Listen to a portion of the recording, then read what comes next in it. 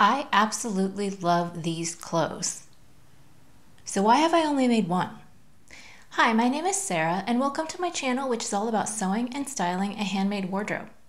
I know that many of us have tried and true patterns that we sew over and over again, and then there's always those patterns that you sew up once, but then you don't really feel like you want to sew the pattern again. But then there's the patterns that you sew up one time, you absolutely love it, and then for some reason you just don't go back and revisit the pattern. In this video, I'm going to be sharing that last category of things that I have made that I really like, but for whatever reason, I just haven't made another one. Now, I'm not going to include things that I have made very recently. These are all things that are older makes in my closet, so it's not that I haven't had an opportunity to go back and do the pattern again. I've just chosen not to do it again for one reason or another. Now, when I was trying to organize the information and how I was going to present it to you, I kept coming up with similar reasons for why I haven't made another one. So I'm actually going to do something a little bit different and group my garments by those reasons of why I haven't made a second version. So what I'm going to do is put up a picture of the pattern cover and also a picture of the garment that I have sewn as I talk a little bit about my make and why I haven't made another one. So let's just get right to it. The first reason that I find that I will sew up a garment but not necessarily go back and do it again is because I have a lot of other similar patterns in my stash. I am someone who gets pattern FOMO, that's fear of missing out, just in case you don't know what that is, and I always want to try new things. And so even if I have a pattern that I absolutely love, it's like, yeah, but what if this new pattern that I haven't tried is better? So that actually happens to me quite a bit. And one category where this happens in particular is with shirt patterns. So I have made the Helen's Closet Cameron button-up shirt. It's my basic white button-up that I wear all the time, although I do need to make another one at this point because it's a little bit tight now in the shoulders and the back, but that's not an issue for today. But I really loved the construction of that shirt and I enjoyed sewing it so much. But I know that I haven't gone back to the pattern again because I have so many shirt patterns in my stash that I haven't even sewn yet. So every time I think about making a button-up shirt, I'll say to myself, oh, I should make another Cameron, that one was really good. But I have all these other patterns waiting for me to try, so I know that's why I haven't sewn that one again. The next one in this category is the Chalk and Notch Page hoodie. Now, I've never actually made the hoodie version. I made a sweatshirt version with a band because I didn't have enough fabric to do the hoodie. But I really like it. I like that it has a raglan sleeve. It's a little bit different than some of my other patterns. And I like that there's options for the sleeve. I made the one that has a gathered cuff, so it's a little bit more feminine, but you can also do a closer fit in the sleeve. There's also some different views where you can do the one with the band that I have done, or that you can also do a drawstring that gathers it in a little bit more at the waist. Now, although I really do like this pattern and I would like to revisit it someday because I would like to make the version with the hood, I know that I haven't done it because I have another hoodie pattern that I really like. So I'm just more likely to choose that pattern over this one. But I don't think this pattern is bad at all and I would like to revisit it someday. The third pattern in this category is the Closet Core Tee. I made this last year as part of the Sew Frugal challenge. It's a free pattern and I really like the fit of this slightly cropped boxy tee. It's a really good one. I made mine out of a cotton spandex jersey and I love the way that it fits, and I like that particular fabric because it's a little bit sturdier and I think it holds up really nicely for a boxy t-shirt. But just like with the button-up shirts, there's just a million t-shirt patterns out there that I haven't tried yet, and so if I'm going to make a new t-shirt, there's a really good chance that I'm going to pick a pattern I haven't used before, but I do really like that one, especially for like a spring and summer t-shirt. I tend not to wear the boxy t-shirts in the winter because I like a closer fit that I can more easily layer. But for spring and summer tees, I should definitely revisit that pattern. And I do have plans to, I just haven't done it yet. I forgot to mention that I will link all of the patterns I'm talking about today in the description box, and although I'm not going into detail about each of the garments that I sewed, if you have any questions at all, please feel free to leave me a comment and I'm happy to answer you there. Now, the second reason I kept coming across for why I haven't revisited a pattern that I loved is kind of silly, but it's the truth, and that is that I just forgot about it. I have literally hundreds of patterns in my stash at this point, and I just can't remember every single one that I have. And so sometimes I will just be looking for something to make and I'll just scroll right past these thinking, oh, I already made that, I don't need to make it again, without really stopping to think, hey, you know, I actually really did like that, I should make another one. So the first pattern in this category is Simplicity 9385. It's a t-shirt pattern that has a lot of different options for sleeves and necklines. I made the cropped version with the bands, the turtleneck and it has the plain sleeves. And I really like this t-shirt and I wear it quite a bit in the winter. I would really like to try some of the other versions, maybe with the pleated sleeve, maybe with the longer cuff. But I haven't done it up to this point simply because I just forgot about it, and there are other t-shirt patterns that I have and other t-shirt patterns that I would like to try, and I just don't tend to remember this one. The next pattern is the Itch to Stitch Castle Point skirt. This was in her book So Beautiful. Now I actually do not have the original skirt anymore because I made the wrong size. And I made a size that was too small for my hips, and that meant that it was really snug in my hips and the pockets kind of jutted out funny and looked weird. But I really liked the style of the skirt and I thought that it was fun, and I like that you can do a longer version as well. I always intended to go back and make a second version, maybe in the longer length, but I just haven't done it because I just forget about it. And actually, the book that I have is a Kindle book, and so because it's not sitting on a shelf, I totally forget all the time that I have Kindle books. So I really think that's why I forget that one, is because it's just out of sight, out of mind. The third pattern in this category is the Alina Design Company Fulton Sweater Blazer. Now this one I made a long time ago, and I don't even have a picture to show you because the sweater blazer that I made is long gone. This was something that I made out of a boiled wool that was extremely expensive and also incredibly itchy, and I just couldn't stand wearing it, and I eventually threw it in the trash because I just couldn't take it anymore. But obviously that has nothing to do with the design of the pattern. I really like the way that it looks and how it's a casual blazer, but you can make it look a little bit dressy depending on what fabric that you use. I always wanted to make another one out of something like a ponte or a sweater knit. I just haven't done it yet. And because that is an older pattern now, I can't even remember when I made my original one, maybe like 2017 or 2018. I just forget that I have it, and so that's why I haven't made a second one. The next pattern in this category is the Fabric Store Celine jumpsuit. This was the first jumpsuit that I ever made, and I made it out of a beautiful pinstripe linen that I got from Style Maker Fabrics.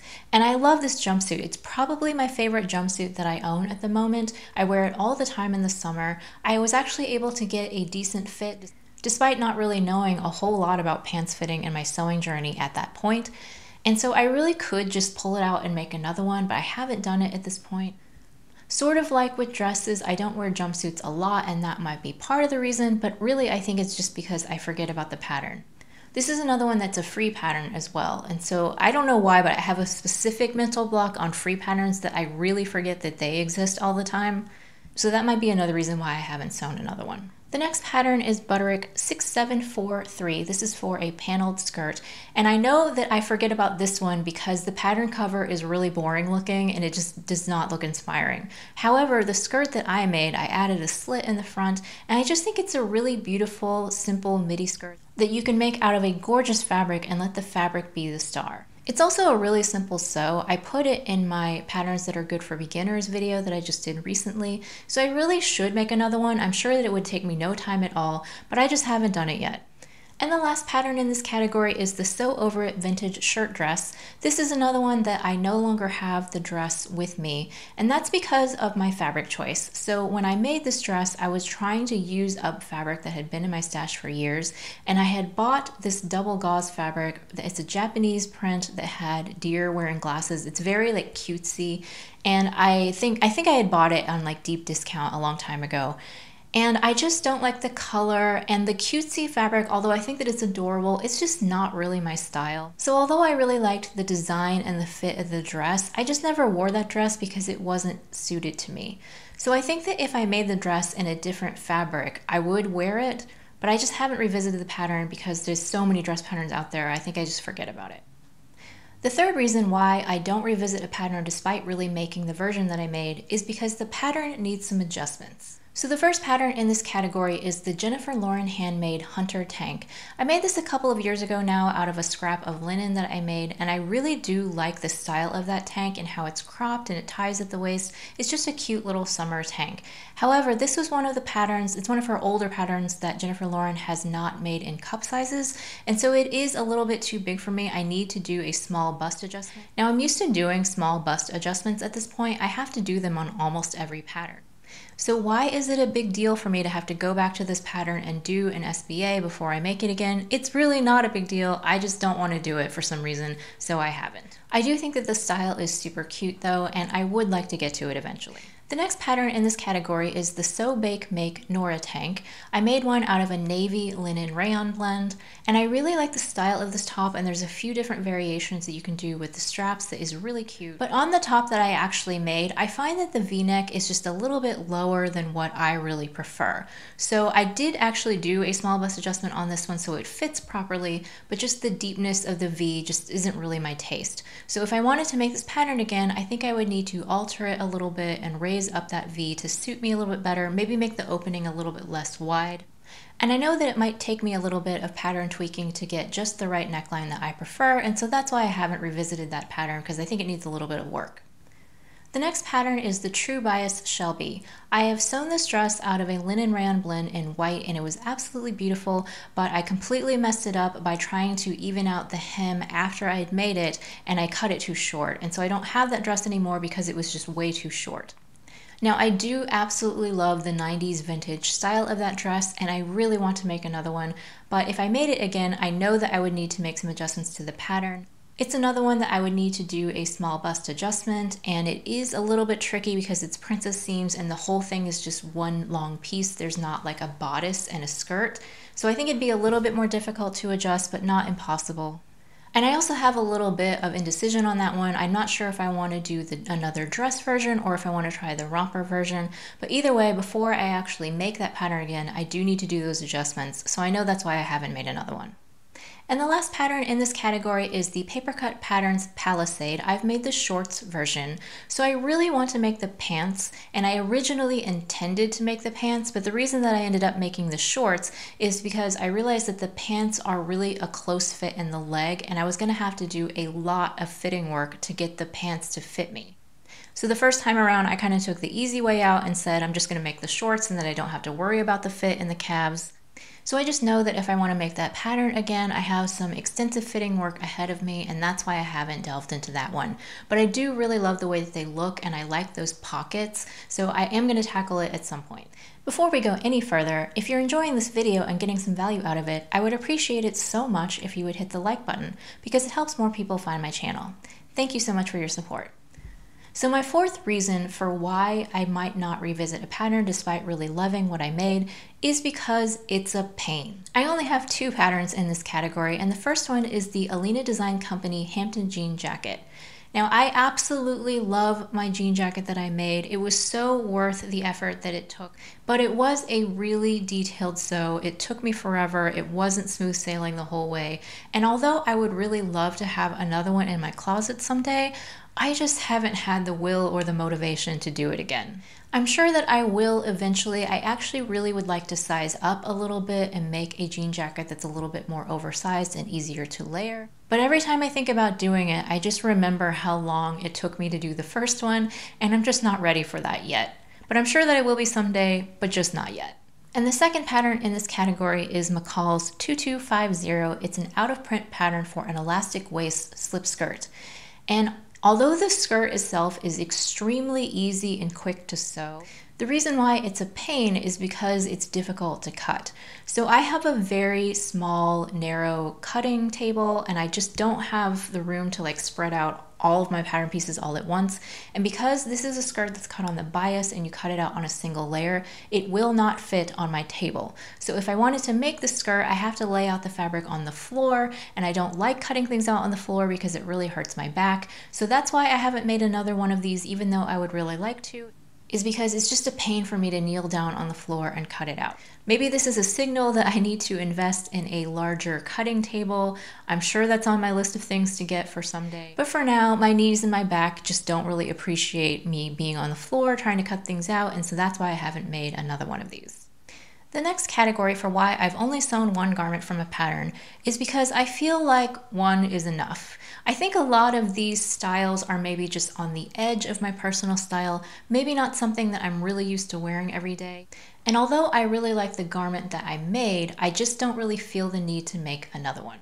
So the first pattern in this category is the assembly line puff shirt pattern. I got this pattern in a needle sharp box and it was a linen rayon blend in this beautiful green color, and I absolutely love the top that I made. However, I just feel like one is enough. I was watching Michelle from the Sewing Bunny the other day, and I think she was saying in one of her videos that she's more of a blouse person rather than a shirt person. And I started thinking about it, and I think I'm the opposite. I think I'm more of a button-up shirt person than a blouse person. Because although I really like to make blouses and I think that they're really pretty, I don't really wear them that much. And that's true of this blouse as well. Even though I think that the color is beautiful and I like the style of it, I just don't really reach for it all that much. So that's why I don't think that I need another one, but I do like the one that I have. The next pattern is the Jennifer Lauren handmade Sorel dress. Now I made this out of a Rifle Paper Company quilting cotton, and I think that it's beautiful. I think the style suits me. I really like the pockets. It's a really nice summer dress, but I just don't really feel like I need another one. I always need to be careful when thinking about adding dresses to my closet because I'm just not a dress person, and as much as I might wish that I were a dress person, I don't wear them that much, so it's not really worth it to me to remake dresses unless I'm just overwhelmingly in love with the pattern, because there's just so many different dress patterns out there that I haven't made yet that I want to try, and in the reality is it's just not going to get all that much use. So it doesn't make sense for me to make another one of these dresses, but I do love this one. I think that it's really pretty. The next one is the Little Pomegranate Sabina skirt, which is a free pattern that I also made for the Sew Frugal Challenge last year. Now I really surprised myself that I wore this skirt more than any other skirt in my closet in 2022. I made it out of a really beautiful drapey Cloud 9 rayon. And the reason why it surprised me is because I feel like the style is a little bit frillier, a little bit more girly than what I normally like. So I'm not completely crossing this one off the list that I would never make it again, but I think I feel really satisfied with just this one. I do wear it quite often. I do really like it. I do find that it goes in my wardrobe a lot better than I thought it would, but I don't think that if I made a second one that I would wear it as much as I wear this one. So I think maybe this one is the most classic instance of one is enough in my closet. The next one in this category is Butterick 6895, which I made out of a plaid cotton linen blend that I got from the fabric store. I absolutely love this shirt, and I made it kind of towards the end of summer, so I really didn't get an opportunity to wear it as much as I would have liked. But as soon as the weather warms up, I'm sure I'm going to get this one out and wear it a lot because I do love it. However, I do kind of feel like one is enough. I think with that sharp, pointy collar style, it's a little bit unique, it's a little bit distinctive, and maybe I don't need a whole bunch of them in my closet. But I'm really proud of the shirt that I made. I think that I did a good job of matching the plaids and getting a really good fit. And so I love the shirt that's already in my closet, but I don't necessarily feel like I need more. The next pattern is the Deer and Doe Myosotis dress, which is on the dress form behind me. I love this dress. It was another one that I felt the style was a little bit outside of my comfort zone, and I wasn't sure that I was going to like it, but I really surprised myself by how much I loved it. However, I think that that one is enough. Again, I don't want to beat a dead horse here, but I'm just not a dress person, so it doesn't make sense for me to fill up my closet with tons and tons of dresses that I know that I'm not going to wear. So I think that this dress is absolutely beautiful, and I feel really great in it, but I just think that one is enough. And the last pattern in this category is the Pattern Emporium with Love poncho. Now, I absolutely love the color of this fabric. I think that it is beautiful. I used to have a ready-to-wear poncho that was a very similar style to this, and I really liked it. The reason why I feel like one is enough for this particular pattern is because I think my style has changed since I had that original poncho, and I'm just not wearing as many tightly fitted pants like leggings or skinny jeans, and I think that that is really the silhouette that looks best with the poncho. Now that I'm wearing pants that are looser in the leg, I just feel like it would be too much volume if I tried to wear the poncho with pants like that. So this doesn't get as much wear as I originally thought that it would. Now actually, when I had my original ready-to-wear poncho, I wore it a lot in the summer with like jean shorts as sort of like when it gets chilly in the evenings, you just throw it on as an extra layer. And I might end up doing that again. I'll have to see in the summertime if I do pull it out and wear it. But for now, I totally feel satisfied that this one that I made is enough. This last category is one that I'm fondly referring to as I have no idea why I haven't made another one of these. Every single one of these garments I absolutely love, and I can't even think of a reason why I haven't made a second one, but I just haven't. So to start with, it's another Jennifer Lauren handmade pattern. I feel like her patterns are getting really represented in this video for some reason, but it is the Ashleen blouse, and I made mine out of a double gauze. I made the version that is not a shirt, it's just the pull-on blouse version. I really love the square neckline. I love the sleeves and how they're full, but they're not too full. I like the shape of the top. And I know that I said earlier that I'm more of a shirt person rather than a blouse person, and maybe that's why I haven't made a second one. However, the Ashleen blouse actually has a second view that is a shirt that buttons all the way down and has a collar. And I really want to make that version, so I just have no idea why I haven't made it. It doesn't make any sense to me. I should make another one, but I haven't. The second pattern in this category is McCall's 8058. It's for a fitted t-shirt dress. I love the one that I made. It's a crew neck, it has short sleeves, it's a shorter length, it's made out of a beautiful cotton spandex jersey. I feel like the style really suits me. It comes in so many different views. You can do longer sleeves, longer lengths, you can do different necklines. So there's plenty of variety in the pattern. It's not like I would need to make the exact same dress again, but for whatever reason, I just haven't made another one. Oh, and it doesn't even take a lot of fabric, I don't think. I'm actually way more likely to wear a knit dress rather than a woven dress, so it's really very strange. I don't know why I haven't made another one of these, but I really should. Along the same theme, my next pattern is the Pattern Emporium Every Day's a Weekend dress. I have talked about this dress so much on my channel that you're probably sick of it, but it is my favorite dress. I made it out of an art gallery cotton spandex jersey, and it's a beautiful fabric. I feel like it really suits the dress. I feel like the dress really suits me. It's extremely comfortable to wear, and it's another pattern that has like a million different versions. I actually do really want to make another one, but right now I don't think that I have any fabric in my stash that is appropriate for the dress and that I have enough of. So maybe that's why I haven't made another one, but I really should just make another one because I love that dress so much. And I already know that unlike some of my other dresses, I would wear that dress because I wear the first version all the time, even in the winter. The next pattern is the Green Style Creations Flare leggings. I made them in a classic black. I love these for loungewear. I don't really wear them outside the house, but they're super comfortable to lounge around the house in, and I've even worn them for things like yoga. And this style is even super on trend at the moment, so it's not like I'd be feeling like I was out of style wearing them. I just haven't made another pair. I have fabric in my stash to make 2 more pairs of these, but I just haven't done it. Another pattern in this category is the Tilly and the Buttons pearl cardigan.